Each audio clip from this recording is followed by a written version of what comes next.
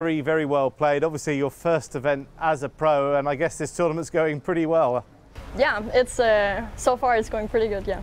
Obviously people are struggling to make good scores out there on this course, both today and yesterday. Why do you think you were able to make a good score out there?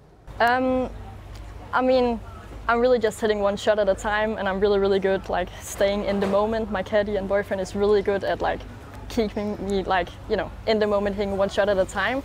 And I think I'm really good from the tee, and I'm holding like some really important putts out there, hitting some very good approach shots, and I think we're pretty good at like calculating the win. So I think that's the key out there. I guess Danes are no strangers to win, but you were obviously in the States a lot, and you gave up a degree in journalism to turn pro. Why did you think you were ready to turn pro? Because I kind of just knew that this pro life is what I want to do.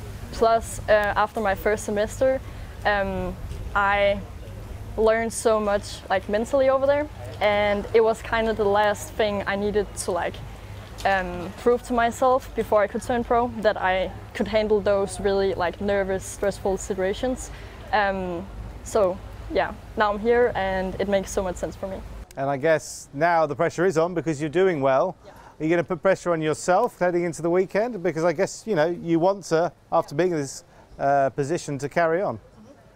Yeah, I mean, I love playing under the pressure. I love when the cameras comes out, and really just love to like use those skills I have taught myself over the years. Well, we look forward to seeing you at the weekend. Thanks. Thank you.